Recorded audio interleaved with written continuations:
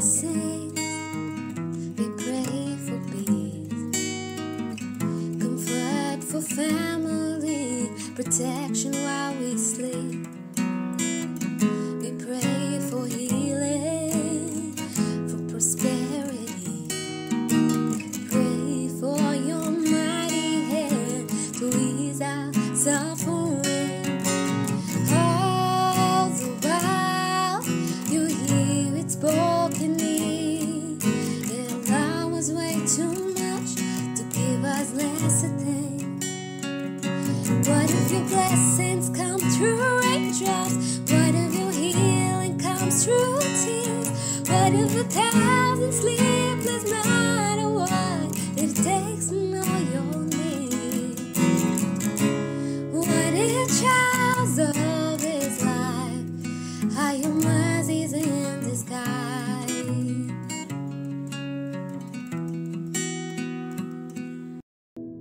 Praise the Lord. கர்த்தரும் இரட்சகருமாகிய இயேசு கிறிஸ்துவின் நாமத்தில் உங்கள் யாவருக்கும் என் அன்பின் வாழ்த்துக்கள். 119வது சங்கீதம் 71வது வசனம் இப்படியா சொல்கிறது, நான் உபத்திரவப்பட்டது எனக்கு நல்லது, அதனால் உமது பிரமாணங்களை கற்றுக்கொள்ளுகிறேன். Psalm 119:71.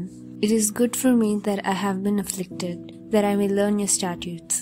பாருங்கள், தேவனுடைய வார்த்தை சொல்லுகிறது, நம் வாழ்க்கையில் வருகிற சில கடினமான காரியங்கள், துன்பங்கள், அவைகள் முடிவிலே நமக்கு நன்மையாய் மாறுகிறதாம்.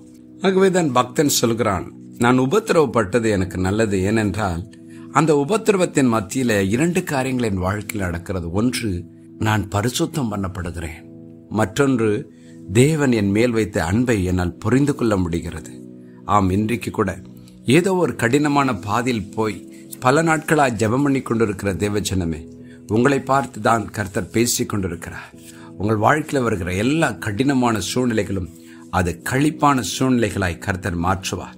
அதிலே தேவனுடைய ஆசீர்வாதம் மறைந்திருக்கிறதை உங்களால் பார்க்க முடியும். நான் சொன்னது போல அந்த உபத்திரவங்கள், அந்த பாடுகள் நம்முடைய வாழ்க்கையில நம்மை உருவாக்கி நம்மை பரிசுத்தப்படுத்தும். மறுபக்கம் தேவனுடைய அன்பை நம்முடைய வாழ்க்கையில புரிந்து கொள்ள அது நமக்கு உதவி செய்யும். பாருங்கள், பக்தனாகிய யோசேப்பு அவன் வாழ்க்கையில நன்மை செய்தான், அவனுக்கோ தீமைகள் காத்திருந்தது. ஆதியாகமம் 50ஆம் அதிகாரம் 20-21 வசனங்கள் இப்படியா சொல்லுகிறது, நீங்கள் எனக்கு தீமை செய்ய நினைத்தீர்கள், தேவனோ இப்பொழுது நடந்து வருகிறபடியே வெகு ஜனங்களை உயிரோடே காக்கும்படிக்கு அதை நன்மையாக முடிய பண்ணினார். ஆதலால் பயப்படாதிருங்கள், நான் உங்களையும் உங்கள் குழந்தைகளையும் பராமரிப்பேன் என்று அவர்களுக்கு ஆறுதல் சொல்லி அவர்களோட பட்சமாய் பேசினார்.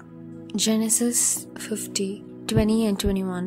But as for you, you meant evil against me, but God meant it for good, in order to bring it about as it is this day, to save many people alive. Now therefore do not be afraid. I will provide for you and your little ones. And he comforted them and spoke kindly to them.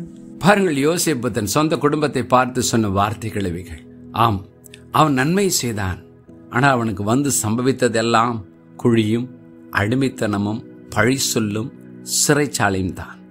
ஆனால் இதன் எல்லாவற்றிலும் அவன் தேவனை உண்மையாய் பின்பற்றி ஜெபம் பண்ணி தேவனோடு சஞ்சரித்துக் கொண்டிருந்தான். அவன் வாழ்க்கையில இயற்கைக்கு மாற்பட்ட வரங்கள் கூட கிரியை செய்து கொண்டிருந்தது. அவன்தான் சொல்லுகிறான், என் வாழ்க்கையில் வந்த எல்லா தீமைகளையும் கர்த்தர் முடிவிலே நன்மையாக மாற்றி என் சொந்த குடும்பத்துக்கு உதவி செய்யவும் ஒரு பெரிய தேசத்தை போஷிக்கவும் என்னை தெரிந்து கொண்டார், நன்மையாக முடிய பண்ணினார் என்று சொல்லுகிறார். இன்றைக்கு கூட ஏதோ ஒரு கடினமான பாதையில் போய் பல நாட்களாக ஜெபம் பண்ணி கொண்டிருக்கிற தேவச்சனமே, இந்த உபத்திரவங்கள் உங்களை தேவன் பக்கம் இழுக்கும் உபத்திரவங்கள். அதிலே தேவன் உங்களை பரிசுத்தப்படுத்துவார். தேவனுடைய அன்பை உங்களால் புரிந்து கொள்ள முடியும். முழு உலகமே நம்மை விட்டு விலகினாலும் நம்மை விட்டு விலகாத ஒரு இரட்சகர் இயேசு இருக்கிறார். அவர் நமக்காக சிலுவையில தன் கடைசி சொட்டு ரத்தத்தையும் சிந்திருக்கிறார். அவர் ஏற்றுக்கொண்ட தழும்புகள் நம்மை குணமாக்கும்.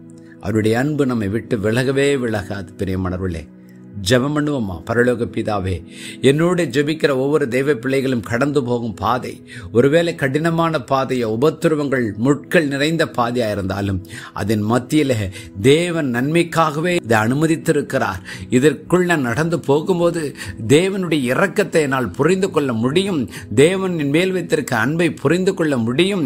ஏனென்றால் தேவன் இவை எல்லா இக்கட்டிலும் என்னை விடுதலையாக்கி என்னை அநேகருக்கு ஆசீர்வாதமாய் மாற்றத்தான் இந்த பாதைகளில் என்னை நடத்துகிறார் என்கிற ஒரு சத்தியத்தை என்று நீர் எங்கள் கொடுத்ததுக்காய் ஸ்தோத்திரம். இந்த வார்த்தைகளின்படி எங்கள் ஒவ்வொருடைய வாழ்க்கையிலும் புலம்பல் ஆனந்த களிப்பாய் மாறட்டும். எல்லா உபத்திரவங்களும் ஆசீர்வாதமாய் மாறட்டும். அதன் நிமித்தம் மோடு நாங்கள் நெருங்கி வாழ, எப்படி நீர் சிலுவை பாதையிலே பிசாசை ஜெயித்து ரட்சிப்பை கொண்டு வந்தீரோ அப்படியே எங்கள் வாழ்க்கையும் அநேகருக்கு ஆசீர்வாதமாய் மாற்றும் ஆண்டவரே. இயேசுவின் நாமத்தில் பிதாவே, ஆமென்.